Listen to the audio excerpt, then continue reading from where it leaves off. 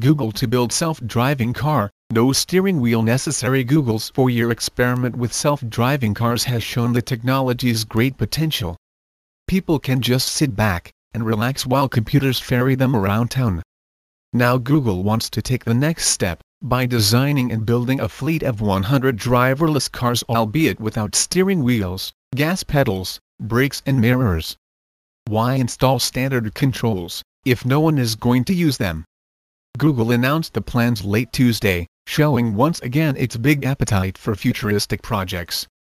The initiative also shows just how serious the company is about driverless technology, while also raising questions about whether it intends to become an auto manufacturer.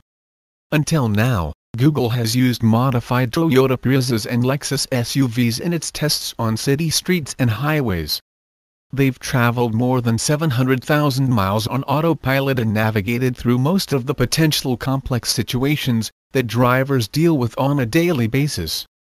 Google GOOG has already built a prototype of the next-generation vehicle that is rounded and compact like a Mercedes-Benz smart car with a device on the roof that looks like a fast-spinning mini radar. The car is big enough for only 2 passengers, and features a minimalist dashboard with merely an on and off button, and a screen for a digital map. Computers do the driving by relying on sensors to detect location and any obstructions in the road. Humans don't need to do anything except get inside, fasten their seatbelts and indicate their destination.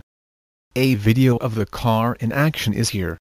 It was inspiring to start with a blank sheet of paper and ask, what should be different about this kind of vehicle? Chris Urmson, director of Google's self-driving car project, said in a blog post.